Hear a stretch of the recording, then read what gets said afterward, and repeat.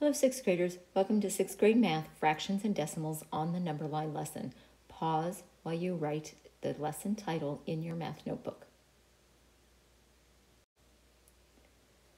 Pause again while you write today's lesson objective in your math notebook. Today's objective is, I can use a number line to compare rational numbers by completing practice problems with 100% accuracy in multiple attempts.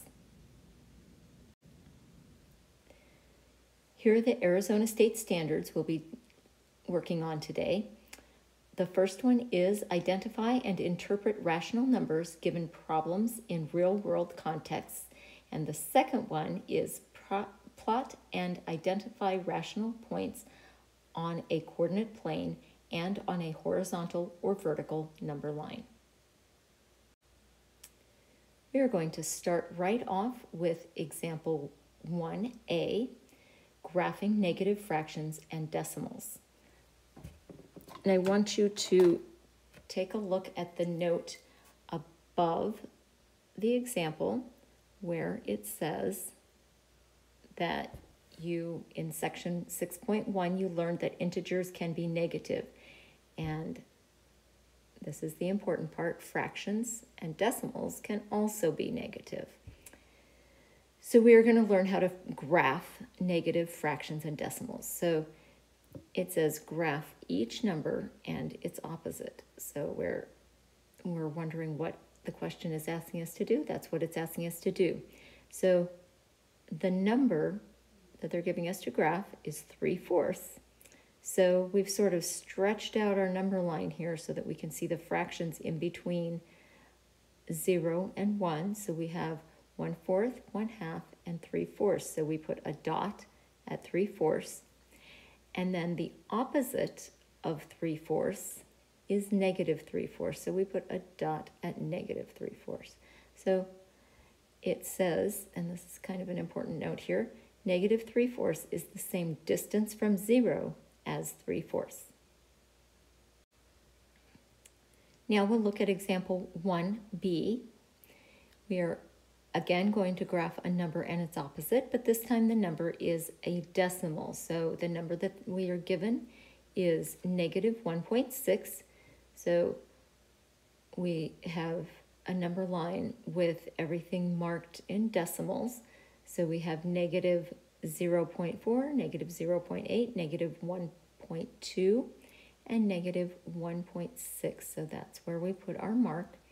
And then the opposite of negative 1.6 is 1.6 because it's the same distance away from 0. So we graph that on the right-hand side. Example 2A has us comparing negative 1/2 and negative 3/4. So we're comparing those to see which one is larger. And this is where things get sometimes a little bit tricky for kiddos. So negative 1/2 is to the right of negative 3/4. So everything to the right of 0 is positive and everything to the left of 0 is negative. So since negative 1/2 is farther to the right, it is greater than negative 3/4. So on the other side of the 0, on the positive side, positive 1/2 is less than positive 3/4. So when we put those negative signs in, it flips that sign. So be very careful with those. And it might be a good idea to remember to graph them so that you can see where everything is. Now we're looking at example 2. We are still comparing fractions and mixed numbers, and we have negative 4 and 5/6 and negative 4 and 1/6. So we graph them. So negative 4 is here, and then we're counting by 6. So negative 4 and 1/6, negative 4 and 2/6, and so on till we get to negative 4 and 5/6. So Negative 4 and 5/6 is to the left of negative 4 and 1/6. So that means that negative 4 and 5/6 is less than negative 4 and 1/6. Example 3 has us comparing decimals, and we are comparing negative 3 and 8/100ths and negative 3 and 8/10ths. So our number line is marked out for us by tenths, and then you can see where we have graphed negative 3 and 8/100ths, and it is not quite to the negative 3 and 1/10. So it's just a little bit to the right of that. And then negative 3 and 8/10ths is down here. So since negative 3 and 8/100ths is to the right of negative 3.8 or negative 3 and 8/10ths, then it is greater than negative 3.8. Example 4 is our real-life application. A Chinook wind is a warm mountain wind that can cause rapid temperature changes.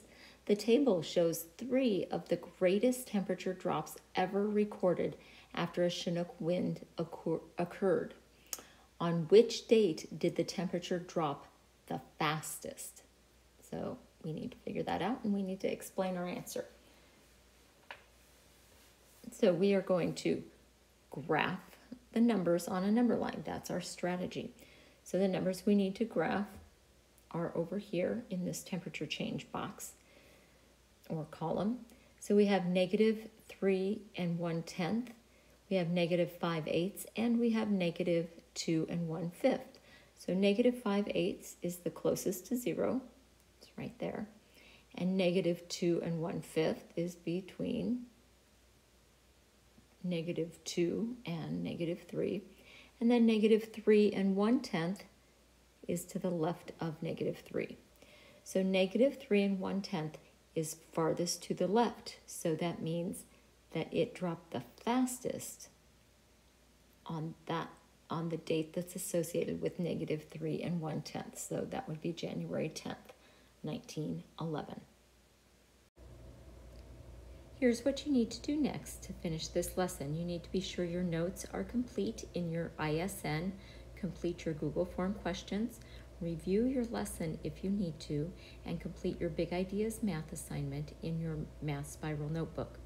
Be sure you submit that when it is 100% correct, not before, and track your progress on your playlist.